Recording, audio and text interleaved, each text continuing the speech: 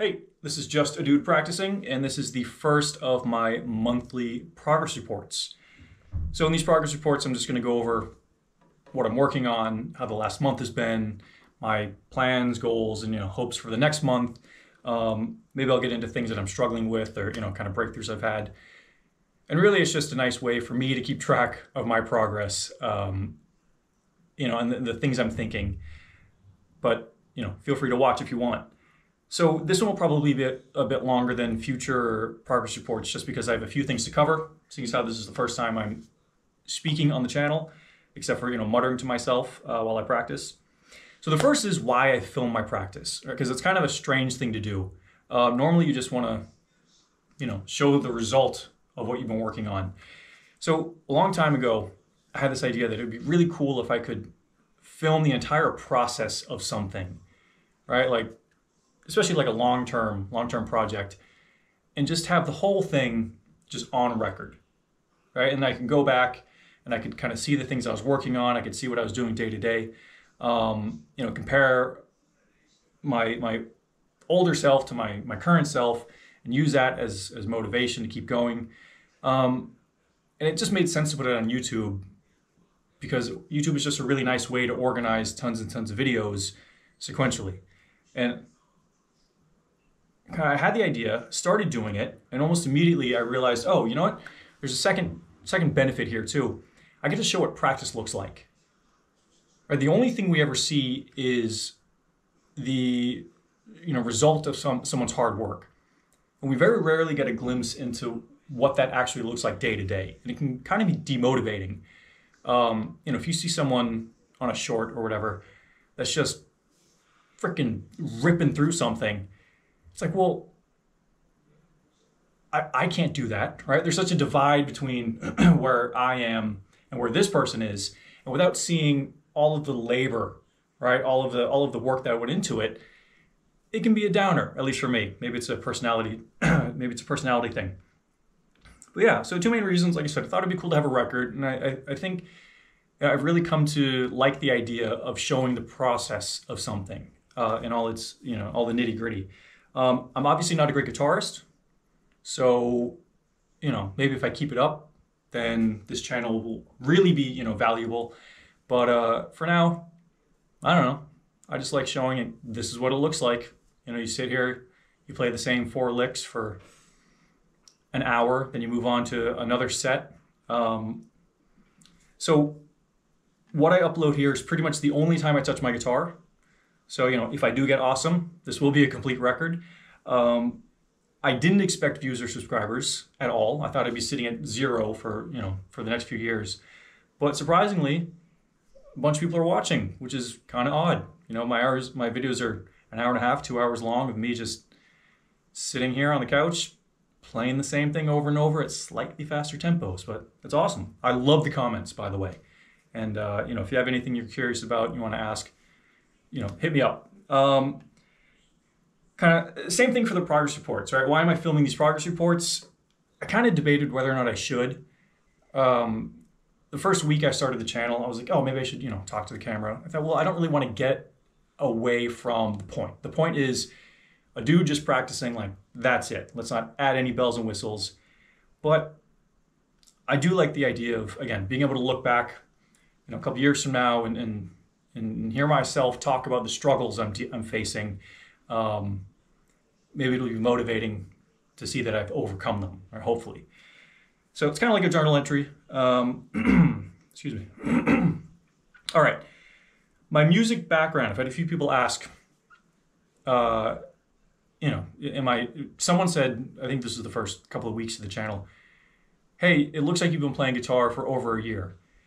Well, I would hope so. I've been playing for a really long time, like really long time. But I'll say I've been playing with guitar, not necessarily playing guitar. I never really took it seriously. Part of the problem is that I didn't really know how to take music seriously. I didn't really know what that looked like. I would, almost the entire time I've been playing, I would pick up the guitar sporadically.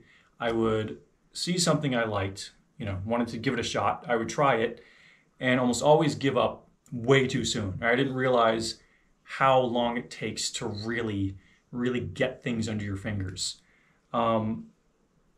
the only thing I got down, in my opinion, is gypsy picking, right? So if you've seen me practice, if it sounds different, right, than a normal guitar, say, it's not necessarily that, it's not just because it's a gypsy jazz guitar, it's also the picking technique. It's called gypsy picking. Whenever you change strings, it's a downstroke. You use a thing called rest stroke picking, so it's like a little heavy, and it really pops. Anyway, that's about it. I played rhythm in a gypsy jazz band. That must have been 6 years ago. I knew the chords of the song, usually. I messed up a lot. I don't even know if I was playing rhythm correctly. So that was kind of the extent of my musical career. In between that, like in the last 6 years, I actually quit guitar for about 1.5 years. I saw this guy, this gypsy jazz guitarist, live, and he was so good. I did that thing that people joke about, you know, oh, this guy makes me want to quit guitar. I actually put the guitar in its case for 1.5 years and touched it. I think I started again about 1.5 years ago. I started kind of playing around with it. Let's see. This is rambling. I apologize. This channel is not going to have any editing, right? That's how I want to keep it. So that's kind of my background. I've been playing around with guitar for a long time. Was in that band as the rhythm guitarist. Never knew how to solo. Would play around and stuff, but never really gave things their proper due. Never really focused with the intensity that they required. So here's where I'm at musically right now. All right, here we'll get into the progress report bit. Here's a realistic assessment of where I'm at musically. Okay, I wrote some notes just so I wouldn't ramble too much. I'm not good. Okay, I know this. I can move around the fretboard adequately enough to learn, but I cannot solo to save my life. I have a handful of half-remembered licks that I know that I can play slowly. I don't have the vocabulary to play over changes. I don't have much of an understanding of what to play where. And I certainly don't have the speed required to play gypsy jazz or any form of jazz, really. So there's that. Since I was in that band, I pretty much forgot how to comp, and I don't even know if I was comping correctly at that point either. It's kind of to the point where I ask myself, like, what have I been doing with guitar this entire time? Right, up until, I guess, a few months ago when I started practicing kind of consistently. So that's where I'm at, and here's where I'm trying to go. All right, my main goal right now is I want to join a gypsy jazz band, but I don't want to just play rhythm. Right, I did that before, kind of, right? But if I'm going to join, I want a solo. So there are a ton of resources for licks and for solos, but I've never been able to put in the work necessary to actually incorporate them into my playing. So the main goal is to join a band, but to do that, I have to learn how to solo. So that brings us to what I'm currently working on.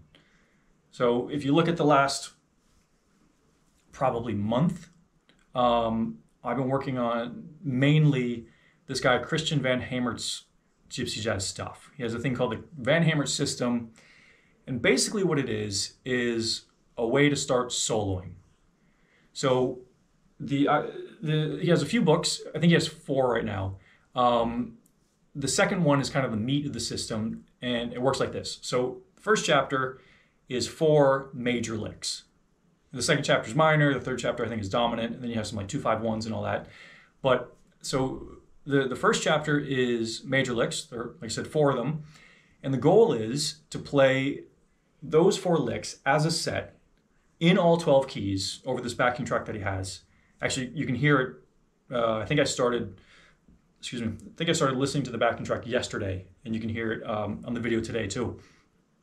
And you're supposed to play it at speed without making too many mistakes. And it turns out that's really hard. So, but by doing that, right, if you can get to that point, you'll have drilled it enough that those licks should be available in all keys. And so you kind of know all the different positions too, the root, the third, the fifth. So, you kind of always know where you are. You always have something to play when, a major chord comes up. And then you move on to the minor. I started working on that a little while ago. kind of do the same thing. You play all the licks in the second chapter, all the minor licks in the second chapter as a set in all 12 keys to this backing track without making too many mistakes. So I love it. This isn't an ad, by the way. I love it. I mean, it's unbelievably repetitive.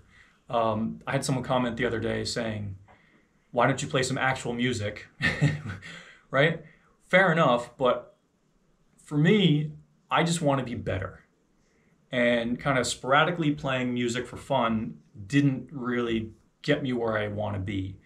So now I'm taking, probably the better approach, which is drilling, putting the time, putting up the BPM 1 or 2 at a time, trying to get faster.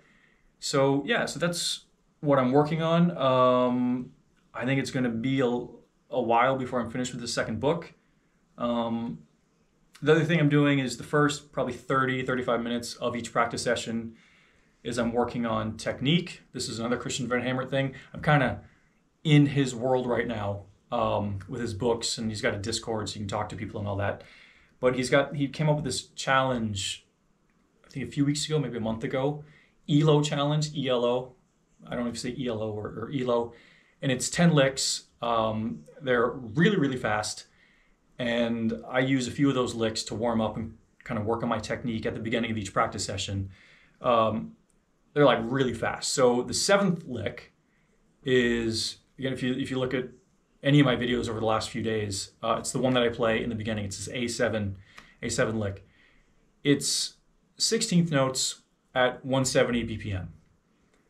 I'm nowhere close. The best I've done is 137, and even then, I don't know if I was playing it correctly because it is really, really fast. But that's what I'm working on. Like I said, I start off with technique with that ELO challenge. The bulk of the practice, for the moment, would be chapters 1 and 2 of Christian Van Hammer's second book. It's just a lot of playing the same thing over and over in different keys, trying not to mess up, trying to get it in your fingers, and always while knowing where you are. So next thing in the progress report, where I want to be in a month, right? The next time I do this, it should be March 1st. So I hope I'm keeping consistent. I hope I'm still practicing 2 hours a day. You'll see it. If I don't, please say something. Now, I do want to say something about the 2 hours. Like, why do I play 2 hours a day? I was doing between 45 minutes and an hour and a half.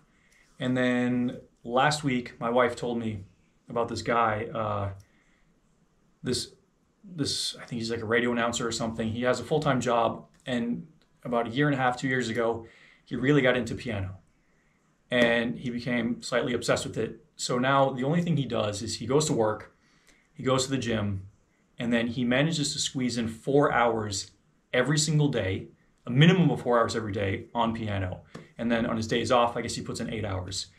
And I heard that and thought, well, I have a lot more free time than this guy, so I can probably, I can do at least 2 hours. I'm kind of burnt out at the end of 2 hours. I don't really have the stamina for it to increase, but maybe I will eventually. But yeah, I heard that, and I know that the more you practice, the better you're going to get, up to a point, right? Most great musicians have these periods in their life where they're playing 8 to 12 hours a day. So if I want any chance of soloing in a band or whatever it is I want to do, I just need to put in more time and I need to be consistent. So where I want to be in a month, hopefully I'm still consistent. I want to keep focused. I've fallen into the trap before of chasing after shiny things that in the gypsy jazz guitar world that I think are going to help me more than the thing I'm currently working on. So I'd like to avoid that trap. What else? Yeah. Next thing in the progress report, how the last month has gone. It's been the most consistent month of my guitar life, by far. I think I've pretty much practiced every day this month. I may have missed one day or here or there where I couldn't help it. I wasn't at home at all. Let's see. I wish I could edit this out, but like I said, no editing on this channel. Yeah. Okay. How the last month has gone. It's strange. The guitar strings actually feel softer than they did a month ago. Like sometimes when I pick up guitar and I go to play, especially if I'm practicing chords for whatever reason, the strings will like feel stiff. They'll like bite into my fingers. I just won't be able to, I don't know, it seems like I can't press them down hard enough. Like the tension is all off. But in the last, I'd say, week or so, I've had this really strange feeling that like they're softer. Like it feels better to pick. It feels better to fret. You know, things are feeling much better. So I would say, you know, it's going really well. I've learned a lot from the Van Hemert stuff. I really enjoy looking at my channel and seeing all the videos lined up. So that's been kind of motivating. I've had some really nice comments from people saying, hey, a couple of people put it on in the background, which is kind of funny. But you know, if you want to, go ahead. I've had some other people say that just seeing my videos or, you know, a little clip here and there helps them practice, motivates them to practice. So I would say the last month, guitar-wise, has gone really well. Let's see. All right, I'm gonna wrap this up. Last thing, all this information is in the description, but I'll go over my gear in case you wanna know. So the guitar I use is an Eastman DM1 Gypsy Jazz guitar. I did have a D500, but the D500 is only a 12 fret body, and I needed a 14 fret. So the problem is, if you have a 12 fret, you can't get up here when you need to play the higher frets. And everything I was trying to learn, all the licks and all the solos and stuff, I just couldn't reach. So I switched to this, I think, last year. And thank goodness, otherwise I would not be able to do Van Hemert stuff because it's all, at some point you're up at, you know, 16, 17. Argentine strings, kind of per the rule book of the Gypsy Jazz world, at least as far as I know. So I got Argentine strings. This is a cork coaster. I believe it's from IKEA, and that is some packing tape. And it just helps take the bite out of the guitar, because I've got my wife here, my cat's here, and my neighbors right outside this very thin wall. So I did have a towel stuffed in here. I got my guitar set up, and I had to take it out, and I don't want to put it back in because it's kind of a pain. You got to loosen everything and shove it in. Just kind of avoiding it because it's annoying. What else? Oh, but the towel really works. If you need to kind of quiet down your guitar, that's the way to go. The pick I use, if anyone cares, it's a Dunlop Gator grip 2mm. It's the black one. In Gypsy Jazz, you use thicker picks. I tried a bunch and settled on this one. And I don't use the pointy bit. I use the round bit, because with the pointy bit, your pick tends to kind of stick on the strings and get hung up on them. But with the round bit, you don't have that problem. I'm now so used to the round part that I can't use the pointy part. Like I just will drop the pick immediately. Let's see what else. Camera is a GoPro 11. I don't do anything. I film. It automatically sends to GoPro. I hit share to YouTube and I'm done. So there's no editing. It's just straight out of the GoPro. I don't know, just to round things off, to be thorough, I've got one LED panel right behind the camera. And that's just because if I don't have it, the video is completely unwatchable. If you see my first few videos on the channel, it's just not a good vibe. Like, it just looks terrible. So I turn on this, I turn on the camera, I start practicing, and that is it. Okay, that was a lot longer, that took a lot longer than I thought it would. But if you have any questions, comments, let me know. And yeah, see you in a month. Well, actually, no. See you tomorrow when I sit down to practice. Bye.